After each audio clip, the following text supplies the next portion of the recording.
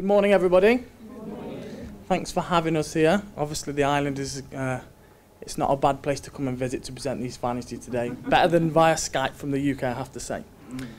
So as you've heard, my name is Dr. Dominic Willmott. I'm a research fellow on the Ni3 project based out of the University of Huddersfield in the UK. And whilst he may look like my protection, as you've heard, this is Professor Daniel Boduszek, also from the University of Huddersfield, who's a professor of criminal psychology, and also the work package lead for the quantitative research that we're doing as part of the project. So as you've heard, what we're going to talk to you about today is, or this morning I should say, because you're going to hear from us again later this afternoon, is the results of this survey, the Psychosocial survey that I'm sure many of you know we conducted before we went into creating the game. Hopefully some of you have read that, but we're going to give you a summary of the results, the most important results that we're pulling out of that report and the research that we did there, for you to see some of the impact and some of the problems and prevalence that you have here. So Professor Adele James gave a great introduction to some of the background to the research.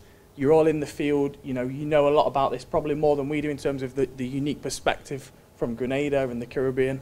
So we're not going to go into too much detail in terms of the problem that you have here, the existing issues. What we're going to tell you about predominantly is the findings of the psychosocial profile that was created. Thanks, Tom. Welcome. I'm happy to be here, but it's hot. It's really hot. You know, we were in Barbados 2 years ago. It was a conference when we started the project. It was August. It was hot. Now, a week before the conference, before we came here, we received an email from Adele that said, guys, sometimes it's chilly in the night. Well, I thought it was going to be minus 20. I actually measured temperature was 25. In England, where I come from, 25 is hot. Just to let you know. Before we go into results, I'd like to personally acknowledge everyone working with me over the last 2 years. Not just 2 years, but I'm just talking about this project on this specific work package. So I'd like to thank, well, I'm not going to thank myself. That's ridiculous. I'll do that later, maybe. But I'd like to thank Dr. Agata Dubowska for helping me in terms of research design, data analysis, and writing the report. Also, Dr. Dominic Willmott, naughty boy. Dr. Nicole Sherritts and Professor Adele Jones. Thank you very much, guys, for supporting me in this project, in this work package. Also, I'd like to acknowledge the most important people on this project, country directors, field workers from Barbados and Grenada, Dr. Ina Trotman-Jemmett and Dr. Hazel Del Brio. I think it's not Brio, yeah? How do you pronounce this? Oh, it was good, yeah, it was good, yeah. It's just my accent, you know. Also, we have a huge help, and I personally had a huge help from Vicky Hart and Jill Kirkman. Vicky is our administrator, and I love you, and both of you, and I got lots of support from you, and it's great to have you there, honestly. And also, I'd like to acknowledge my undergrad students who helped me to enter data into SPSS.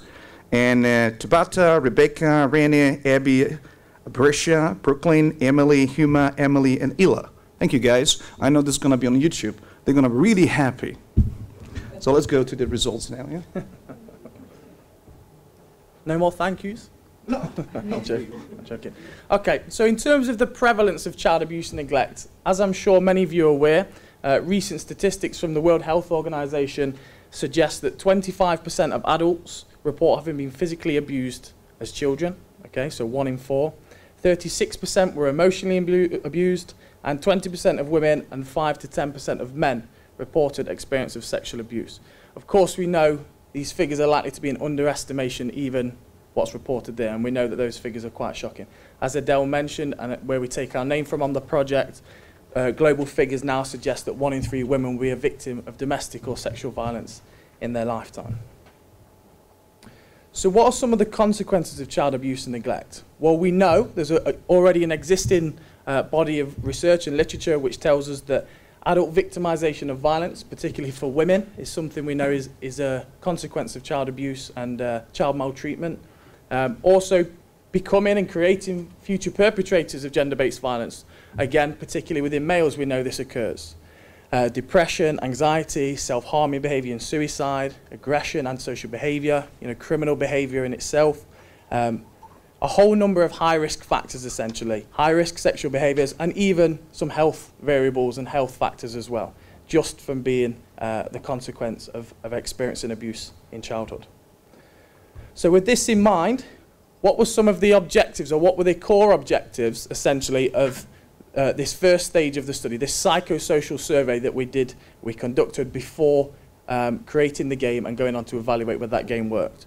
So firstly, we were interested in assessing the prevalence of exposure to violence in the family in Barbados and Grenada, including verbal violence, non-interpersonal violence, physical violence towards other family members, and serious violence threats among children. We're also interested in examining the prevalence of physical, emotional, and sexual abuse both inside and outside the family, among boys and girls separately. Thirdly, to explore girls' and boys' perception of gender-based physical violence, attitudes towards male physical domestic violence, acceptance of social norms regarding physical violence against girls, as well as general violent belief systems. And you'll see how these became important as we move on. And finally, to investigate the prevalence of violent and bullying behavior among girls and boys, something which I'm sure some of you come across as part of this overlapping co-occurrence between these variables. So how did we do it then? Who did we look at? What did this psychosocial survey involve? Well, we spoke to a large number of children from both islands, 1,378 children and adolescents, I should say, 900 of which were from Barbados and 470 of which were from Grenada. So a large sample for the population of children within those kind of age categories. That included 660 boys with an average age of 13 and 689 girls with an average age of almost 13 as well. And quite simply, if you want to oversimplify what we did, we asked the young people to complete anonymous psychosocial cross-sectional surveys, essentially. Okay, so in line with those study objectives I just highlighted, students were anonymously asked to complete the psychosocial survey. So we could establish who they were. So what is the prevalence in Barbados and Grenada of these variables that we're interested in, and then later down the line we can set a baseline and see potential impacts of the game, which you'll hear about later today. And you can see also there's a good split there between primary, secondary, and youth offenders in terms of the samples between countries. So straight to the results. What did we find? Well, violence in the family, starting there, we found that 52% of participating children in Barbados and almost 60% of children in Grenada were exposed to verbal violence directed towards their mothers or siblings. Perhaps not surprising. Girls in both countries were more likely to observe verbal violence in the family than boys. I'd be interested to hear as we go on, perhaps after or even later today, how these things resonate with your practice and what you think, anything that's shocking or surprising.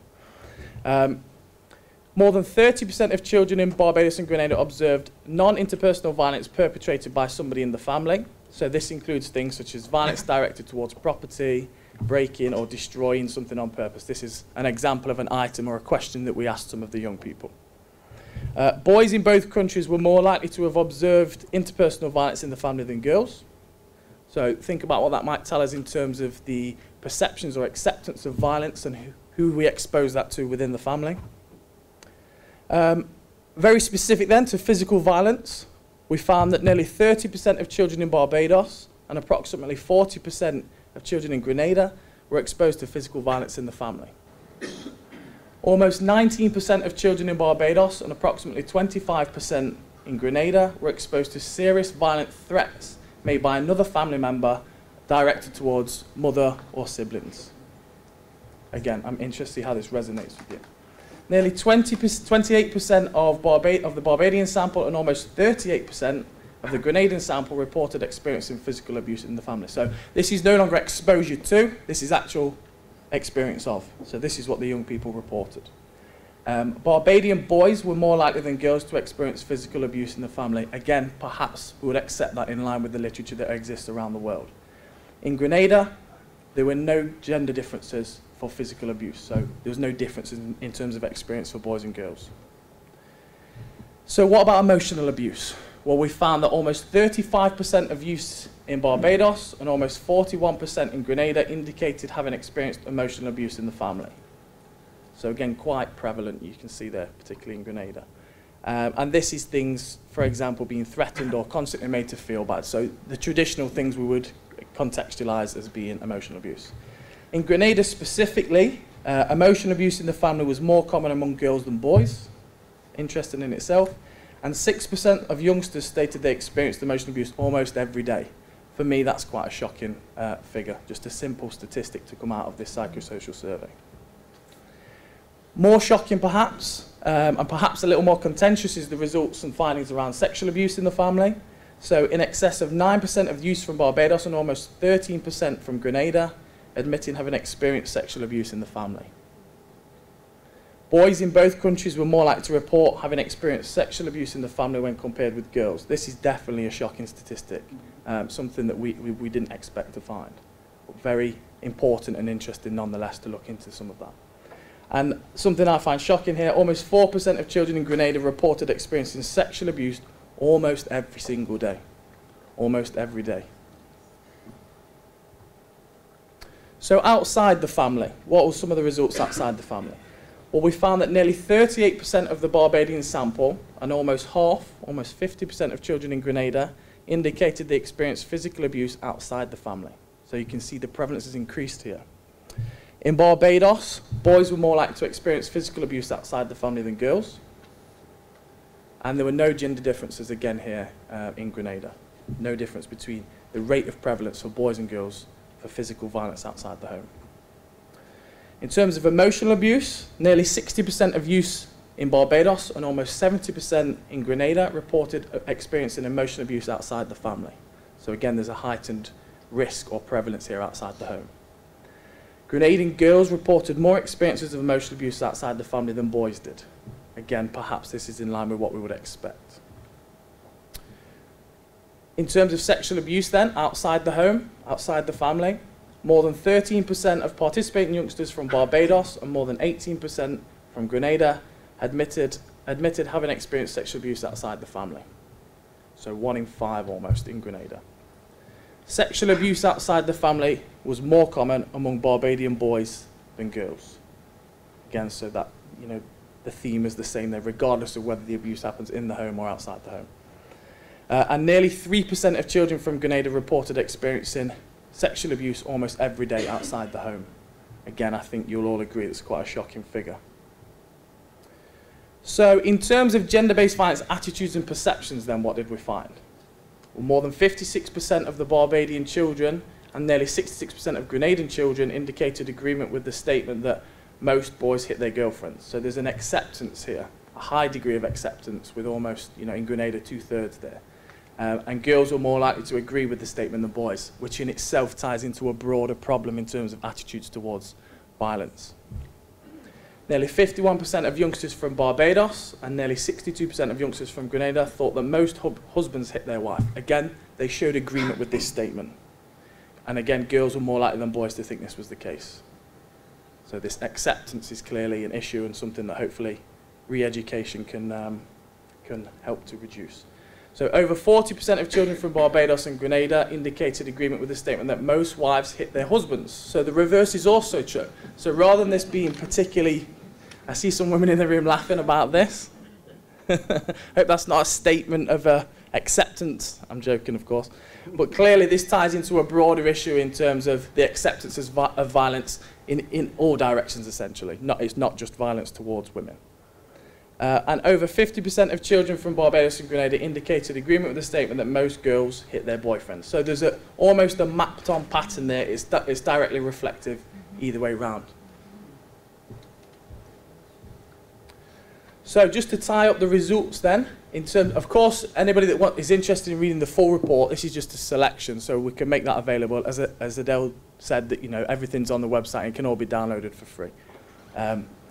Boys from Barbados and Grenada compared with girls from the two countries were more accepting of male physical domestic violence, so overall, social norms regarding physical violence against girls, and the use of violence in general. So there's clearly a broader issue in terms of all these distinct factors. And finally, boys from both countries were more likely to engage in violent and bullying behaviour than girls, which you could argue is something that's coming, it's an outcome of the acceptance of violence generally within the home and outside the home. This is you. Thank you, Dominic.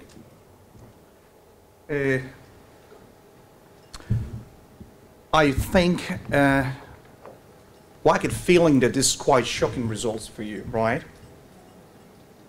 And probably the difference between official statistics and what we found in this study is huge.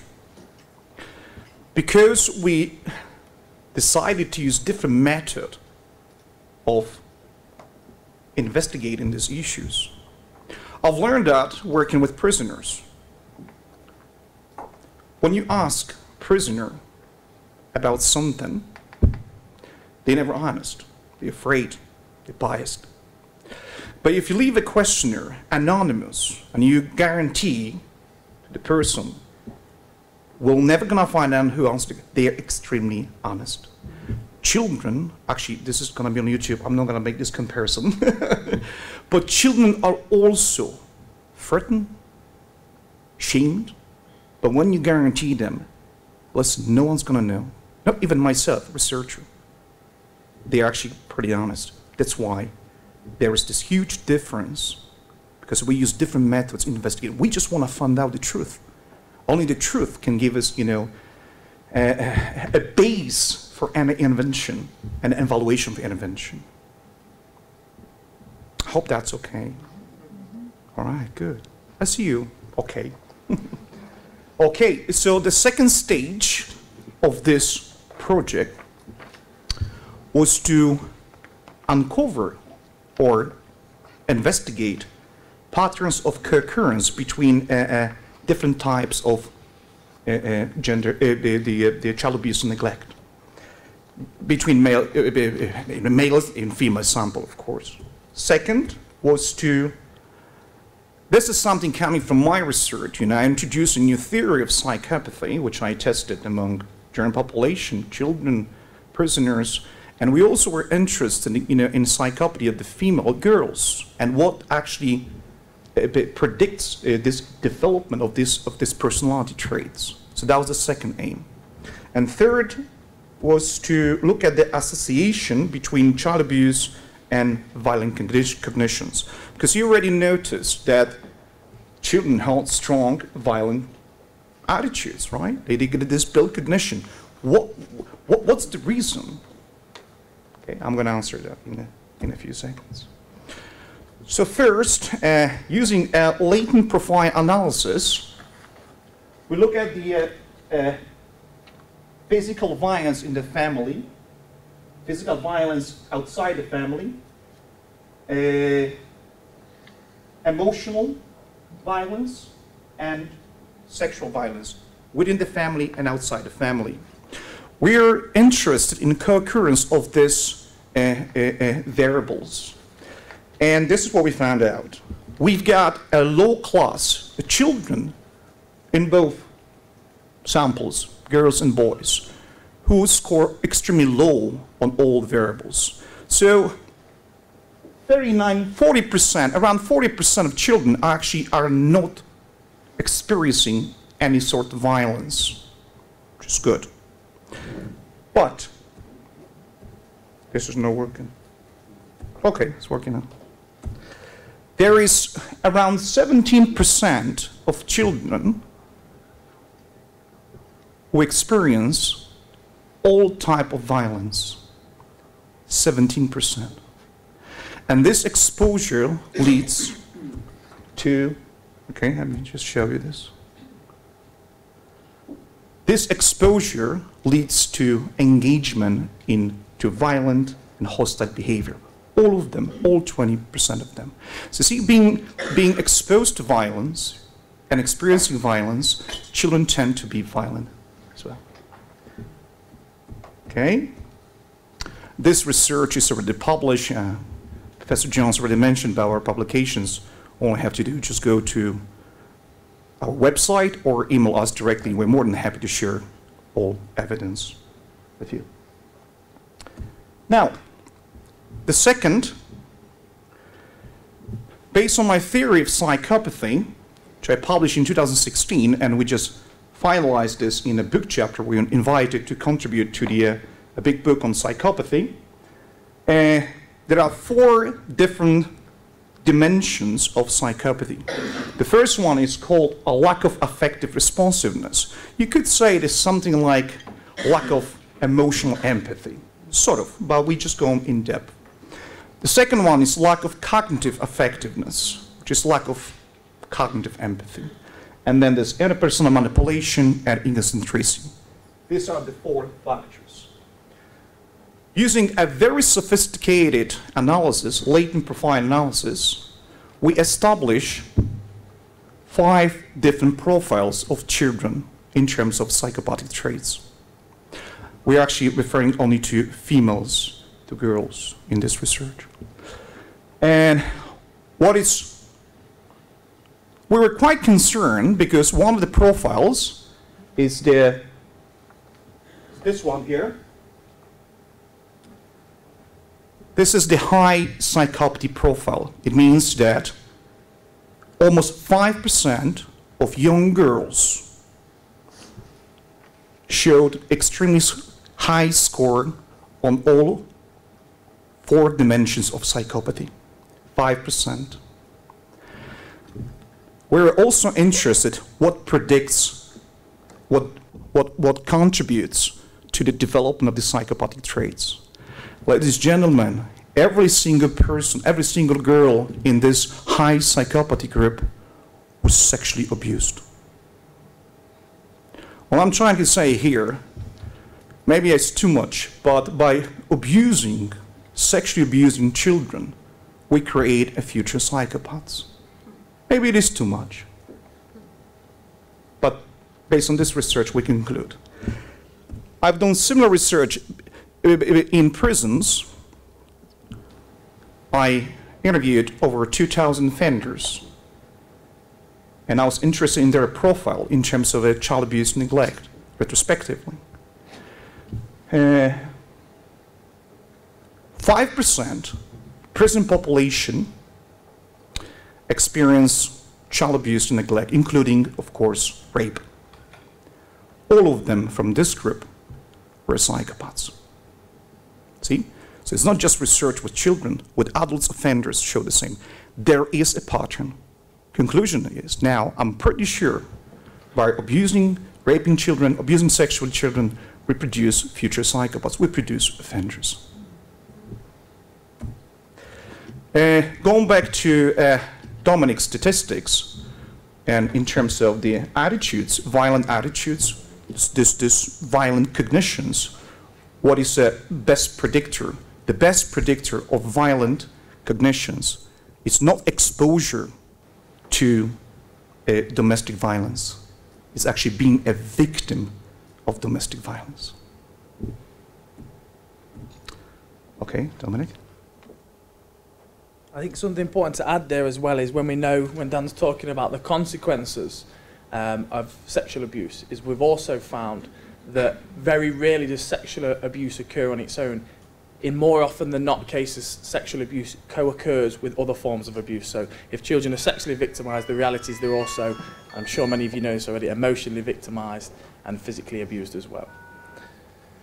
So in terms of the recommendations then, what can we potentially feedback? Well, what would we recommend at least? So to empower children through age-appropriate educational programs focusing on explaining children's rights, what constitutes abuse, and how and to whom such experiences can be reported.